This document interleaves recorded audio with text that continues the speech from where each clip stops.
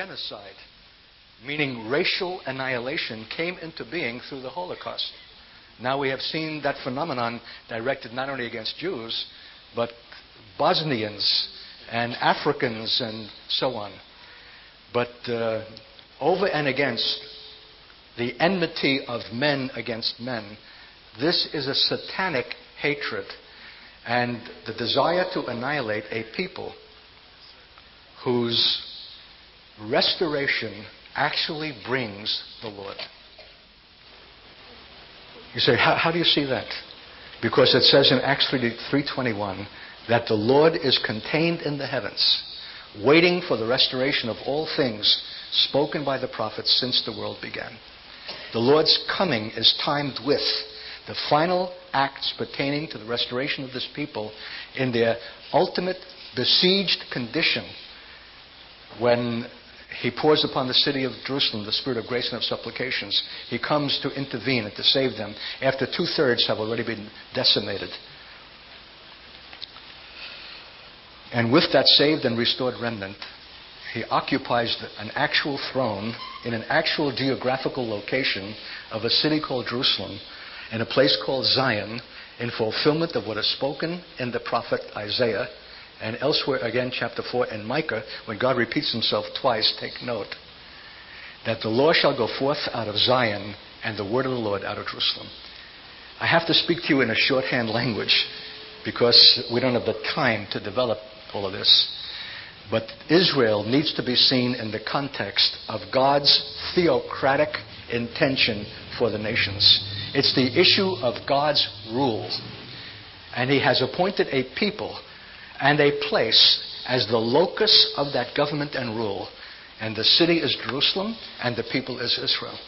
Not the present occupants of that city or the political state today called Israel, although survivors out of this political and Zionist entity will be part of the restored and the enduring prophetic fulfillment that will be to the eternal praise of His glory. Put on your seatbelts, gird your loins. The last days are going to be filled with remarkable convulsions and apocalyptic devastation, violence and judgment upon Israel, and then therefore what of the nations? In the final shakings by which the Lord is established and His rule out of the place of His own choosing. If that's true, Katz, how can we be the church and live in ignorance, let alone indifference to these truths? Exactly, we can't. And that's why we are a disfigured church.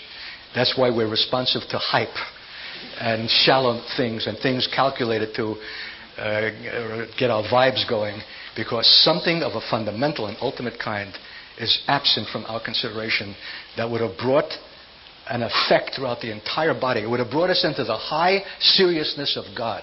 It would have grown us up. It would have compelled our maturity. It would have required for the body to become the organism of God's intention instead of the casual collection of God's saints for services. And that one thing, it's because God has chosen it, is the issue of Israel, or the Jew. So, let's read this text. The hand of the Lord came upon me and brought me out in the Spirit of the Lord and set me down in the midst of the valley, and it was full of bones. Then He caused me to pass by them all around, and behold, there were very many in the open valley, and indeed they were very dry. And He said to me, Son of man, can these bones live? So I answered, O Lord God, you know. And again He said to me, prophesy to these bones and say to them, O dry bones, hear the word of the Lord. Thus says the Lord God to these bones, surely I will cause breath to enter you, and you shall live. I will put sinews on you and bring flesh upon you, cover you with skin, and put breath in you, and you shall live. Then you shall know that I am the Lord. So I prophesied as I was commanded, and as I prophesied, there was a noise and suddenly a rattling, and the bones came together bone to bone. Indeed, as I looked, the sinews and the flesh came upon them, and the skin covered them over, but there was no breath in them. And He said to me, prophesy to the breath. Prophesy, Son of man, and say to the breath, thus says the Lord God, come from the four winds, O breath, and breathe on these slain. Notice that they're not dying of old age. They've died violently. On these slain, that they may live. So I prophesied as he commanded me, and breath came into them, and they lived and stood upon their feet, an exceedingly great army. Then he said to me, Son of man, these bones are the whole house of Israel. They indeed say, our bones are dry, our hope is lost, and we ourselves are cut off. Therefore prophesy and say to them, Thus says the Lord God, Behold, O my people, I will open your graves and cause you to come up from your graves and bring you into the land of Israel. So evidently the graves for the whole house of Israel is not in the land itself, but outside of it, namely in the nations. Then you shall know that I am the Lord when I have opened your graves, O my people, and brought you up from your graves. I will put my spirit in you, and you shall live, and I will place you in your land. Not you will place yourselves. There's a difference between what men do politically and through their own efforts and the sympathetic aid of others, and what God will do. Well, I'm interrupting myself. But there's going to be a profound difference between the establishment of the State of Israel in 1948 through a Zionism that came through a completely secular man by the name of Herzl, and by secular, socialistic, and atheistic men of the kind that has led that nation since its inception, as contrasted with the I will establish, I will return. In a word, we're going to see the most vivid supernatural demonstration of the power of God when this people will again be dispersed throughout all the nations of the earth and be pursued and relentlessly unto death. God's intervention, His redemption, His restoration, and His act of return will demonstrate God to the nations in a way that He has not been seen in the whole of modern history. It's His final demonstration of Himself in power, in judgment, and in mercy. And if the nations then refuse to acknowledge that God as the God of Jacob and the God of Israel, there's nothing left for them but judgment. Israel has always been God's witness people. And the final witness to the reality of God comes in the devastating dealings of judgment, violence, death, apocalyptic destruction, even within the land, expulsion and flight, deliverance and return as the redeemed of the Lord to Zion, that no one will be able to deny that there's a living God who has effected this. Because the nation itself will be brought to such a place of despairing, such a place of hopelessness and forlornness, that if God be not their deliverer and their restorer, they will perish. You say, Art, why is that kind of radical dealing so necessary for that nation? Because He says, then you will know that I am the Lord who hath spoken and performed this. You can believe that that knowledge is not going to be cheap, and it can't be, because it's an ultimate knowledge.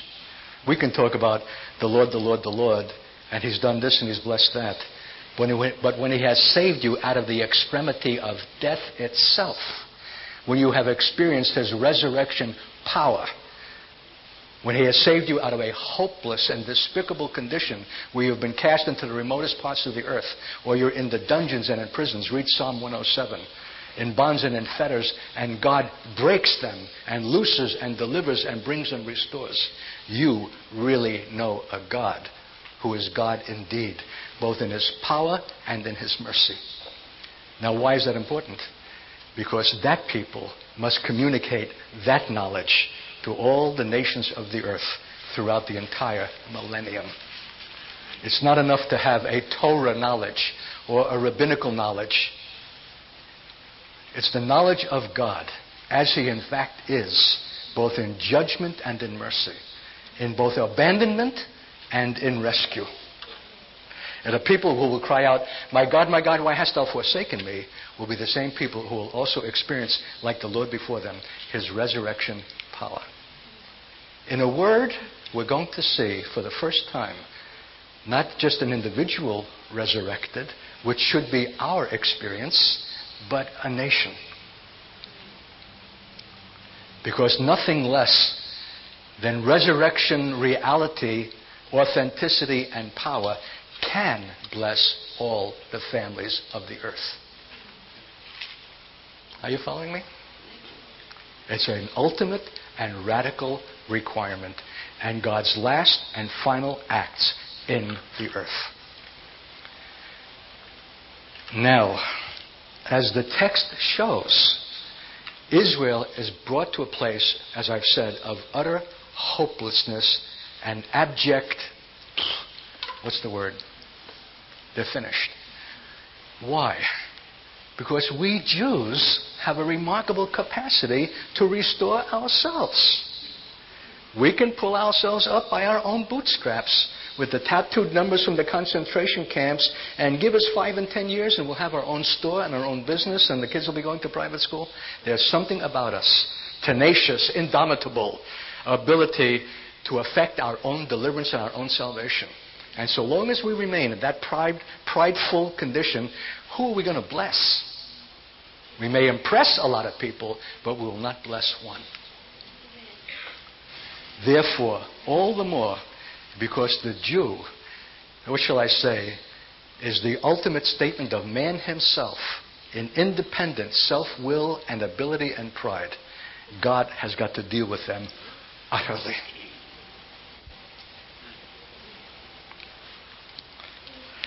So it says in verse 11,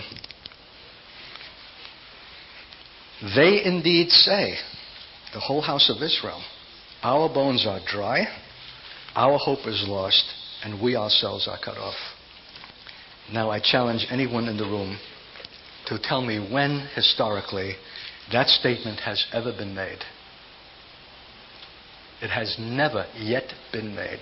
Even the Holocaust of the Nazi time was not sufficient to bring the nation to this utter despair. In fact, what is the statement that came up out from the Holocaust? Not we are without hope, but never again. Oh yeah, who said so? We say so. That's who. We have atomic weapons. We've got the #1 air force in the world. We used to have one of the most impressive armies. It's disintegrating. But we will see to it that we will not again be victim as we were in the Nazi time. Never again. You know what it means when you say to God, never? So here's what I'm saying, saints. This is a symbolic and prophetic statement that is compressing tremendous things together. We need to read between the lines and intuit what is being said here. That God is going to bring a nation to a place of ultimate and utter despair. Have you ever been there? You may have to, if you're going to identify with them and be a comfort to them as one who knows from their experience that when you're at the bottom and there's no hope anywhere, that God alone is that hope. Any other hope is a false hope. And God will go far to put a sword through every hope that is not invested in Him. Particularly that nation that has been called to communicate Him to the nations in priestly knowledge. Following me? It's a hard word, saints. And we're not prepared for it charismatically. So here's what I'm saying. We can anticipate that God is not going to withhold nor spare until He hears this nation say, Uncle. He waits for their own confession that our bones are dry. Have you ever seen a dry bone? Where it turns to powder in your hands? And you think that those bones can live? They themselves have got to come to that abject despair. Our hope is lost. Do you know what the name of the Israeli national anthem is? Ha-Tikva? Ha means the. Tikva means hope. Da da da da da da da da da da da da da da dee da da da da da da ba da dee da da da da da da. Doesn't that just stir your blood? But it has nothing to do with hope in God. It's hope in man. Israeli man, Jewish man. And such hope must come to its end.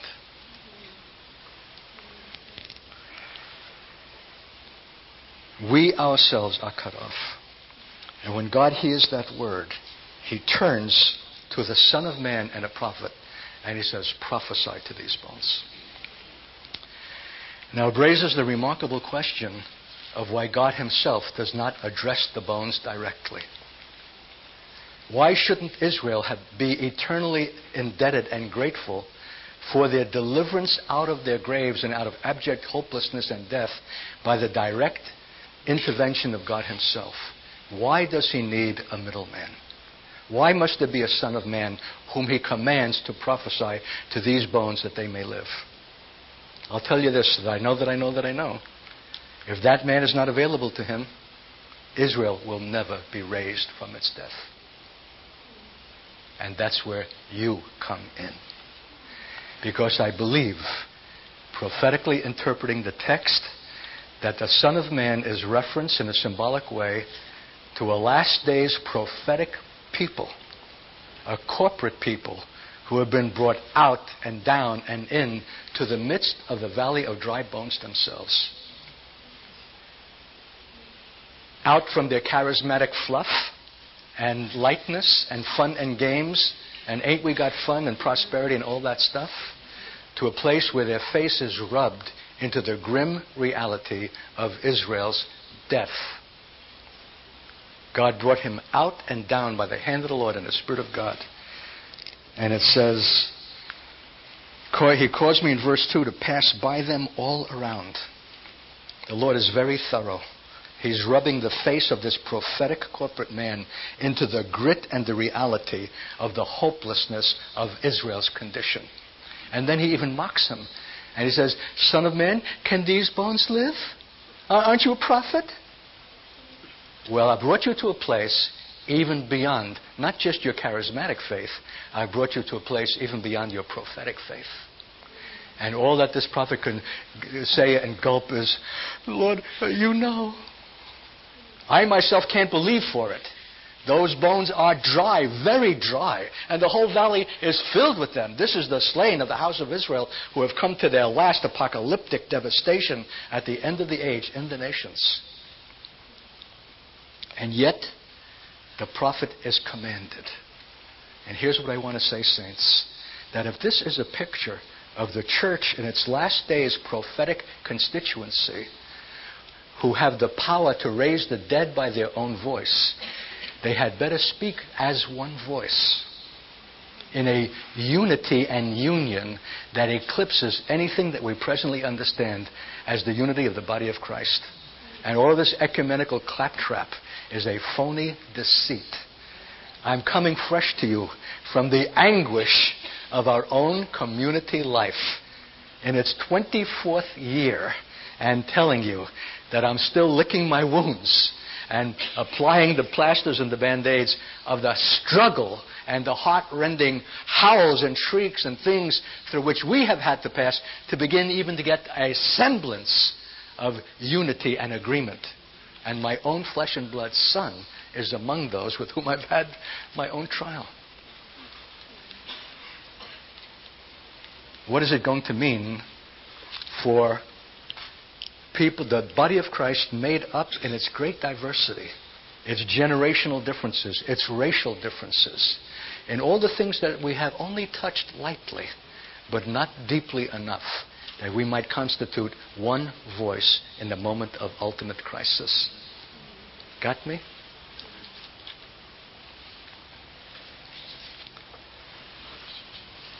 In a word, this text indicates that God's concern is not only with Israel's restoration, but the church's transfiguration. The church is the key to Israel's final deliverance. In its prophetic character, in its ability to speak for the Lord, as the Lord, in the authority of the Lord, in the moment commanded, when everything conspires against faith and against believing and against speaking and against even the desire to see the bones live. Because after all, if they don't make it, maybe we can replace them. Maybe we are the Israel of God and we'll fulfill the prophecies. Whatever there is that's still lurking beneath the skin of the church that has its own ambition at the cost and at the price of Israel has got to be flushed out and dealt with. The fact of the matter is, you are called to play second fiddle. You've got to decrease that nation might increase. And what did they ever do for you? This is remarkable. And here's what I want to say. Can you prophesy when you're commanded? Or, as one of our own brothers recently said as he came to the Bible study in our fellowship, where he was going to lead us out of the book of Galatians, I don't feel that the Lord was with me tonight. I didn't feel that I had the liberty, and I don't know. One of you other guys can take it. You better not be in that condition in that day, where your ability to respond in obedience is affected by your mood, your feeling, your condition, and your I don't know. Unless you are habituated to obedience, you will miss it in the moment that will be most requiring, because I can tell you from my own experience, you'll feel like it least in that moment. You'll not be at your spiritual high, you'll be at your spiritual low when God says, prophesy to those bones.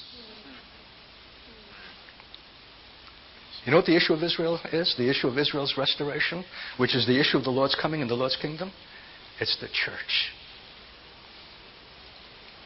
Israel is out of the picture in terms of its own ability to affect anything that pertains to its own restoration. And so it must be. God is not going to give them any opportunity to exert themselves in their own behalf. They can only be acted upon from without.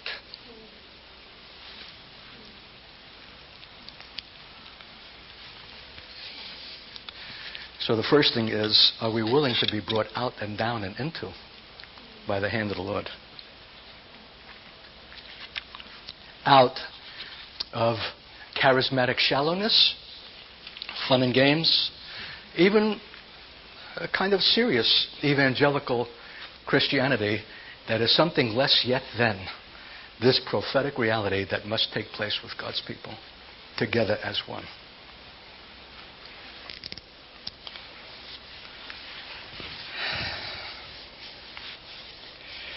There's at least 3 times, I think, in this text where we read, as in verse 6, then you shall know that I am the Lord. Verse 14, then you shall know that I, the Lord, have spoken it and performed it. This is the divine imperative that they shall know, that I am is the Lord. That knowledge is not cheap for them, and it's not cheap for us. Do we know that we know that we know? The thing that has occupied our attention in these last months is that we don't know as we ought to know. We don't know God as we ought to know. And He's so insistent on that knowledge that He'll not spare us nor them as the age concludes to bring us to that place. In fact, even to think that a God would so reduce the nation of His own choosing and His covenant people as to bring a second Holocaust upon them, a yet failed present state of Israel, a yet future devastation that's not distant, and another expulsion into the nations, and a Holocaust that eclipses the Nazi time in order to bring this about? How far will God go? And what kind of a God is it that will go that far? Do we appreciate His judgments? Do we love them? And in fact, at your own leisure, when you read the chapter 36 that precedes this, the repentance of Israel comes after their return, where they abhor and loathe themselves for their own sin and their own failure. God does all this to them in His mercy. And then He allows it to fall upon their consciousness that nothing that has befallen them is out of proportion to their own sin. He's righteous in His judgment. And they will be a people who will be able to communicate Him as He in fact is to the nations. So, verse 7 says, I prophesied as I was commanded. Boy, when's the last time you've been commanded? For anything. From any authority, especially in the church. And how much will you take it before you'll bolt and look elsewhere? Because you've got your rights. And no one's going to tell me. We are not disposed to being commanded. My long complaint about the church is that it has not required enough from its members. We're skimming along. It's nothing, and therefore we don't show the growth. And I'm not talking about arbitrary requirement, but it's out of keeping with the whole tenor of the age to be commanded. He prophesied as he was commanded, not as he felt like it, or was in the mood, or was on a spiritual high. God commanded, he prophesied. Even beyond the limit of his own faith, to believe for the effect of his word that those bones could live. And I want to say that obedience like that is not obtained in the moment. It has got to be preceded by many moments of obedience, by a history of consistent obedience to things small and large that God has commanded, that when the final command comes, we will not balk.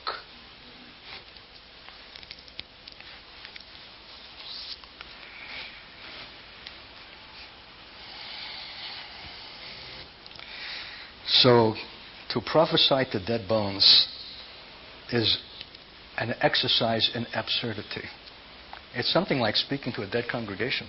You guys are not dead. Don't think I mean you. But I have had the experience. You need to try it sometime. And yet, because the faces are indifferent or bored or hostile, does not release you from the obligation to still bring the word. You've got to be obedient to the commandment to prophesy, even to the dead bones, that they might live. And that's a real school, a real training. It's the school of the prophets, and it's not for everybody. If you can't take indifference and hard looks, and you need to be gratified and applauded, you'll not cut it. It's got to be in obedience to the Lord,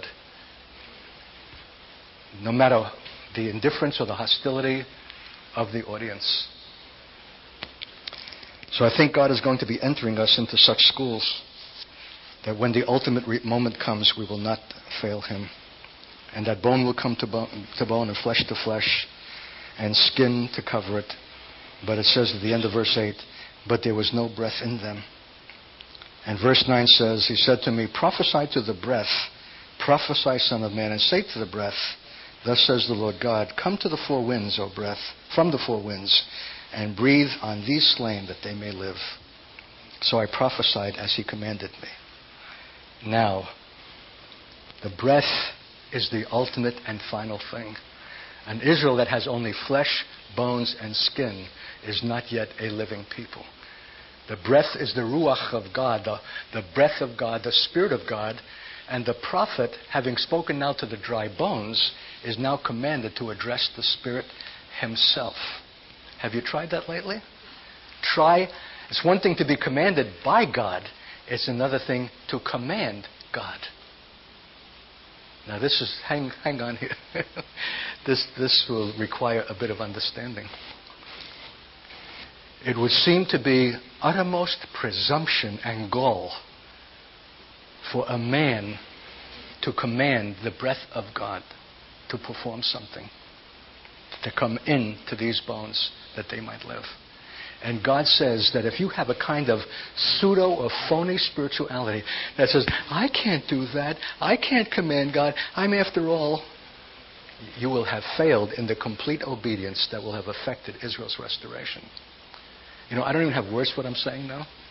The thought of it is so delicate, but it will flush out the last reservoirs of false piety and religiosity that is self-deferring. Oh, I can't do this. I mean, after all, it sounds like audacity and boldness. It sounds almost irreverent to command the Spirit of God. And God says, unless you do, they'll not live. That you've got to come over even your own last scruple, your own last religious principle that keeps you from a complete obedience.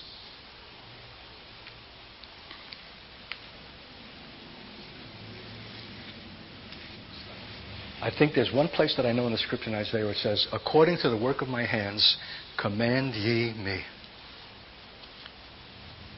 To be able to command God without presumption or arrogance.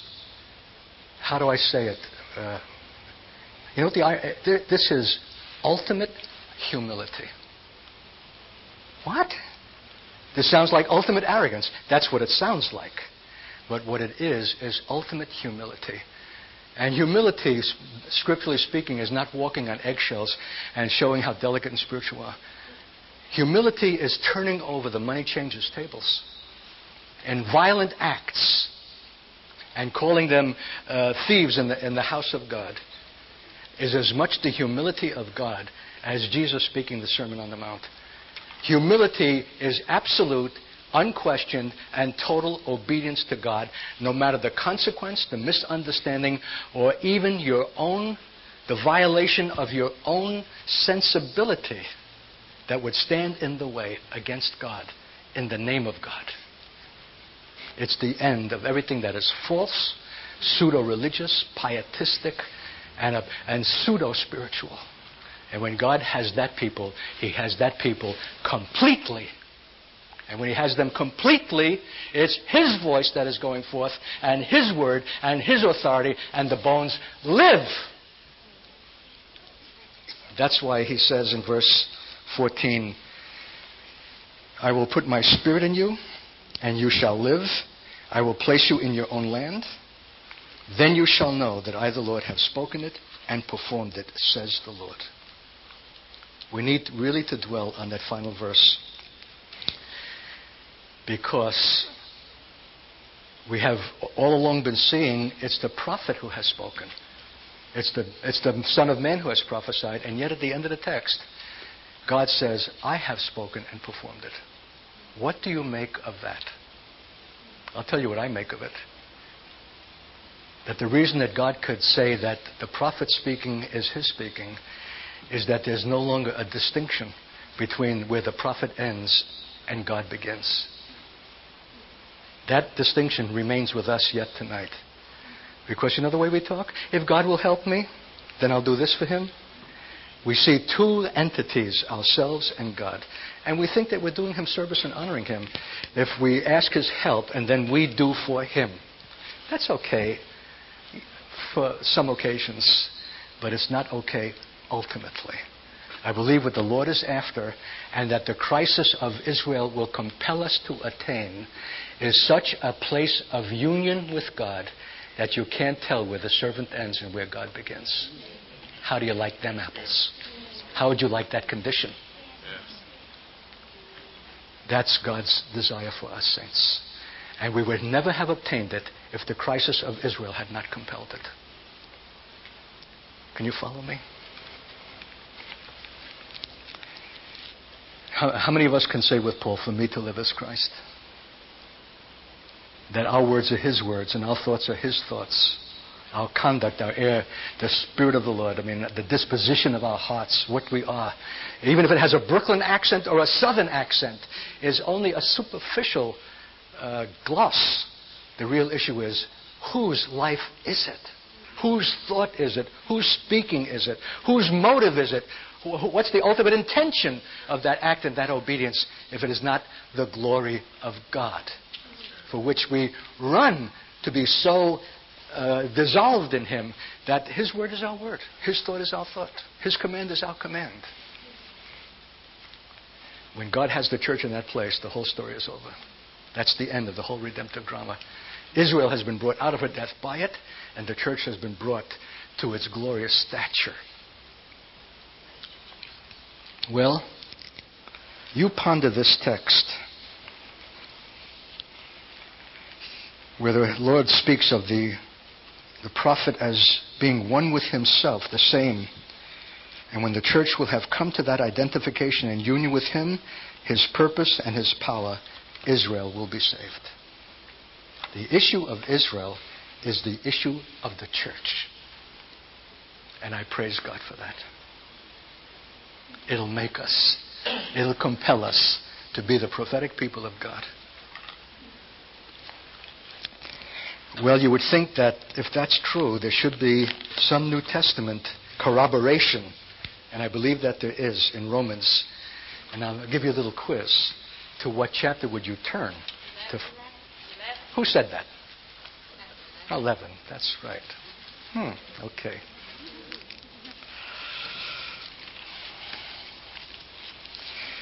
Look at verse 25.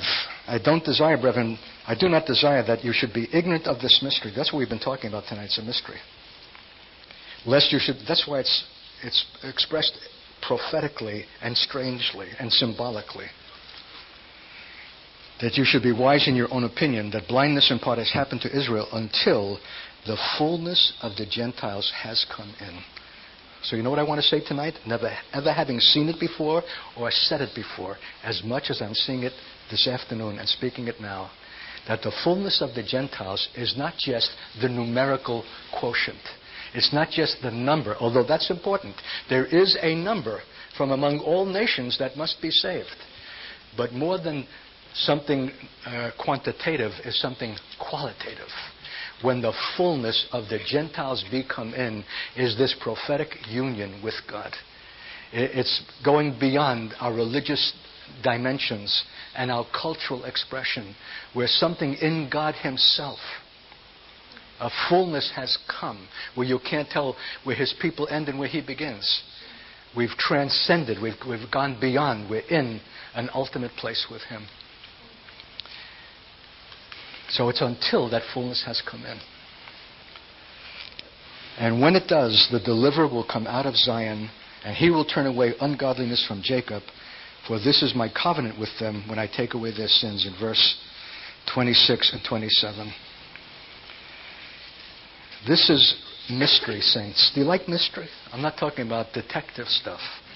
Mystery is, you have to wet your lips and intuit and sense what God is saying beyond the apparent words themselves, however precious and dear. There's an intuition, an apprehension of something that words, God only gives us the briefest expression, what He means by fullness and what He means by the deliverer coming out of Zion. It could be the Lord Himself, now released, who's been confined and contained in the heavens, waiting for the restoration of all things spoken by the prophets. But that it comes out of Zion kind of raises a suggestion that it's not the Lord coming out of heaven as something coming from some place in the earth, and that Zion is the citadel of God. It's the height of David. It's the place of the Davidic presence of God and the government of God, of ultimate sainthood. It's the sons and daughters of Zion. That deliverance comes through them and because of them and by them. When the fullness of the Gentiles come in. Whatever keeps you in your gentilic form, declare war on it. You know what understand what I'm saying? There's got to be something transcendent expressed through saints that's beyond their skin color, their culture, their regional origin. That is the statement of God formed in them in fullness. And when that comes, deliverance comes out of that Zion to Israel. So, you know what liberty I'm taking tonight? To play Ezekiel 37 as against Romans 11 in some way of apprehending the same truth. For concerning the gospel, they are enemies for your sake, but concerning the election, they are beloved for the sake of the fathers. Well, the issue of God's election is God's choice. And so is the gift and callings of God, which is the issue of His word and His promise, which is the issue of His name and His honor. If God does not restore this recalcitrant and unwilling nation that would much rather be involved in merchandise than in redemptive glory, He fails as God. Then His gift and calling has fallen flat. It means nothing. Then His covenant means nothing. Then His election means nothing. Then He means nothing. The issue of Israel's restoration is the issue of God Himself as God.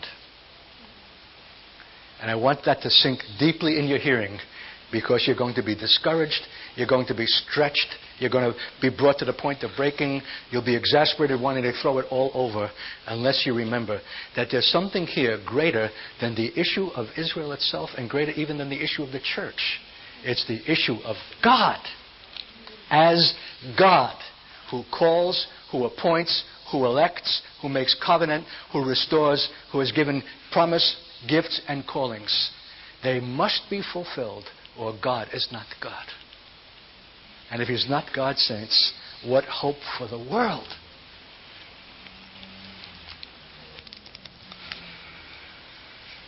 So, there's so much that can be said, and I try to bring this to a close in verse 31, where the Lord speaks about mercy, that they have now been disobedient, that through the mercy shown you, they also may obtain mercy. How are you fixed for mercy? One of the first times I ever preached from Romans 11, a woman couldn't contain herself. She cried out of the congregation in an irrepressible way. She said, "But Brother Katz," she said, "how can we have mercy for the Jews? We don't even have it for each other."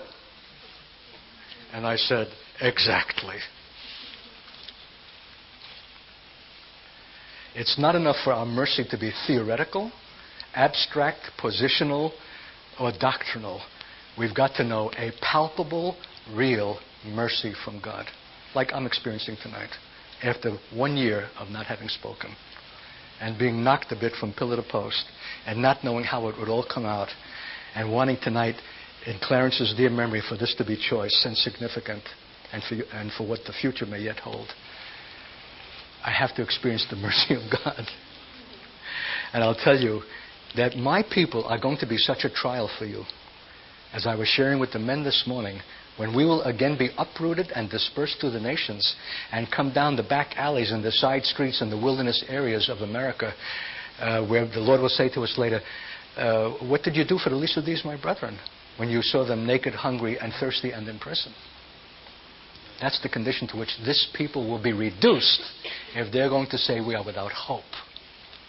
And you're going to see it everywhere where the church is. We'll be without excuse. He's going to sift them through all nations, and we will be sifted by them. Excuse the language. We Jews will be irascible, vexing. We'll be out of sorts. We'll be full of distemper, because this thing that's going to come upon us is going to come upon us suddenly. Out of the Forbes list of the 400 million. If only our Christianity were earnest enough, we will need mercy after mercy, or they'll not obtain anything. It's not an abstract doctrine that God is wanting to convey to them, but a palpable and experienced mercy by those who have received it. So, Paul ends with the most wonderful paean of praise, P-A-E-A-N, a doxology where words can't contain his heart. He's seen something so glorious, so much more than the issue of Israel's deliverance, which is glorious enough in itself. He sees the church brought to a fullness and to a completion, to be God's prophetic voice and to be in such union with Him that very God's authority is expressed through that church, with a people who are so free from religious self-consciousness and false piety that they can even command God, and that would be the expression of their humility in their obedience. Paul sees this. It breaks upon him as revelation. It's a mystery. And it's what makes Paul Paul. It's what makes Paul an apostle. And it's exactly what makes the church apostolic. Seeing this mystery, and its requirement is to bring the church into the place of God's intention. And then he breaks out with, "Oh, the depth of the riches," in verse 33. "Both of the wisdom and knowledge of God. How unsearchable are His judgments and His ways past finding out." Who would have dreamed God would have gone this far, brought a crisis of this proportion, consummated the age with such apocalyptic violence against this people in order to bring out a remnant, even out of the place of death, through resurrection, that they might be a resurrected people in resurrection power and glory. "Who has known the mind of the Lord, will become His counselor. As first given to Him, it shall be repaid to Him. For of Him, and through Him, and to Him are all things, to whom be glory forever. Amen. So my final word, saints, for tonight is take those concluding verses to heart. Yes, I'm a Jew. Yes, I'm a servant to the church. And I love both. But they are not the ultimate issue. They are the provision of God and the instrument of God for something that eclipses both, namely the glory of God forever. This is all staged for God's glory. It takes place in history and it takes place in time. And it's the last opportunity in history and in time to affect God's glory forever. And if that's not our motive, we're going to break down somewhere along the line. In the last days, pressures and whatever they are, if we're only preoccupied with Israel alone, mark my words, some of the biggest Israel, who go running off to plant trees and Feast of Tabernacle celebrations, will be among the first to fall and condemn what they have celebrated, when Israel will disappoint them in the crash and collapse that will be coming to that nation. And the daily things taking place that completely contradict every hope we ever had for that nation. Their violence against the Palestinians, the growing injustice, the class divisions that are rising, the rich and the poor, the racial distinctions within the nation Israel itself between those that came from North Africa and those that came from Europe. It's been a revelation of the depth of iniquity in the heart of man, Jewish men, that we could never have imagined except they had an opportunity to act it out. Brace yourself. It's going to become worse. They're going to become more indefensible. They're going to become more flagrant. They're going to become more violent. They're going to become more corrupt. Fist fights in the Knesset and name-calling and political scandals. It's the lowest of modern nations in terms of their political propriety. And it's only at the beginning. And it must get worse, because it's on no basis of their own virtue or distinction that God will be honored and glorified through them. What glorifies God forever is not Israel's ability, but God's. There's no man good. No, not one. Even Jewish men. And Jewish men need to realize it. By our experience, because we will have never accepted that statement by His Word. We're too suffused with our own sense of accomplishment and ability to believe that we can be capable of a sin of a kind that would justify a Holocaust as judgment. We have got to see it demonstrated in our own injustice, in our own violence, in the breakdown of our own morality, in the establishment of rings of prostitution and 50 witchcraft cells among the upper middle class of Israeli youth. And only at the beginning, that nation will go down, down, down, until they will say, we are without hope. Only if you perceive this drama in the context of eternity will it make sense. That God is willing to go that far in time in order to obtain a redeemed people for His name, who will be given a new name, who will be called a diadem in His hand. He will glorify them and honor them and establish them, that their coming to the nations will be blessing as from the throne of God. That will be their eternal condition. Because in the last days, God has brought them to such an end. How far are we willing for God to bring us? That we might be for them what we ought, as more than well-meaning intention. If our prophetic word falls to the ground and has no prophetic value and weight, they remain in the grave. Something has got to happen to us. Our own word to them has got to be a resurrection word and not just a well-meaning and kind intention. We ourselves have got to be the people of the resurrection, who speak and live and move and have our being in God and are speaking in that power. Obedient when we're commanded, because we have not a life unto ourselves nor for ourselves, or they will not have life at all. Oh, the depth of the riches, both of the wisdom and the knowledge of God, who has been His counselor. For of him and through him and to him are all things, to whom be glory forever. Amen. It's the last chance, the last acts of history. So I want to pray for the Church of Mobile, Alabama. If the Jews of this community are not themselves a victim of the thing that I'm describing, and that there are not other Jews who will be passing through, who may come from as distant places as northern Minnesota, in the stepping stone, something like the Underground Railroad, the pre-Civil War time, that God is already establishing in this nation, I will be astonished. We need now to anticipate and to prepare and to come to that place, the prophetic place that is spoken in these chapters. I want to pray for that church. Death before resurrection, a coming out and a going down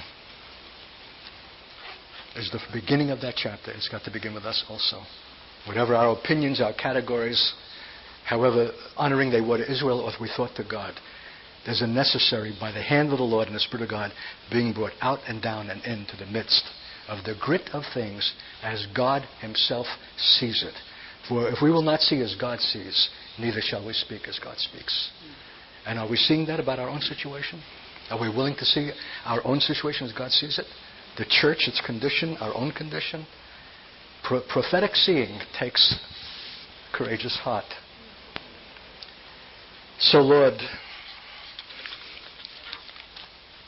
I'm asking, my God, that operation of your Spirit by which a one statement like this would be saved from being a muddle of confusion,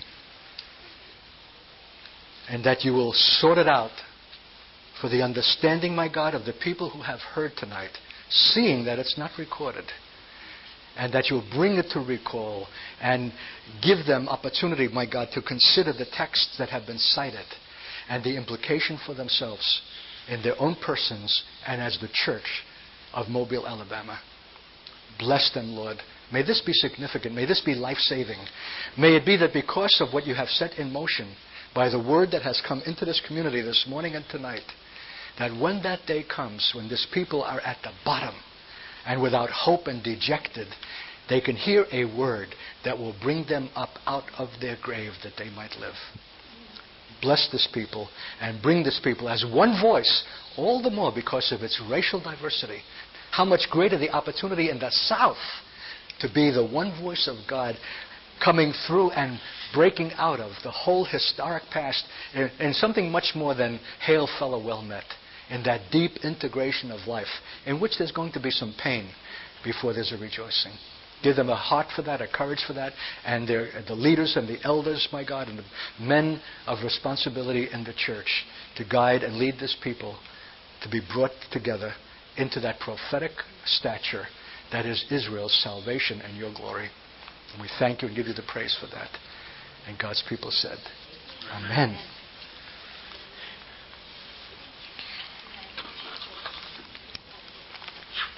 You want to sit for just a moment quietly and maybe transact something with the Lord out of your seat, like a suggested prayer.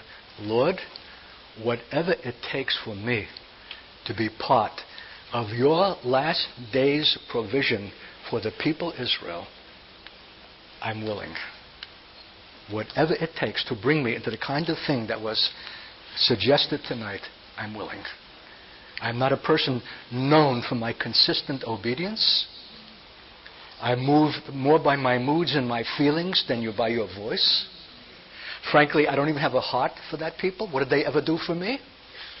I'm so far removed from the condition that was described of the fullness of the Gentiles. I'm more Gentile than I know in my coming and going and getting and spending and before the TV set and the Roebuck catalogs and all that stuff. And I'm inviting you at your hand to shape and form me together with a people for your name in this community for these purposes. If you have the courage to pray a prayer like that, I can assure you God will hear it, receive it, and answer it. Let's just take a moment and just pray out of your seat. Something short, but significant. And it will be a real night before the Lord.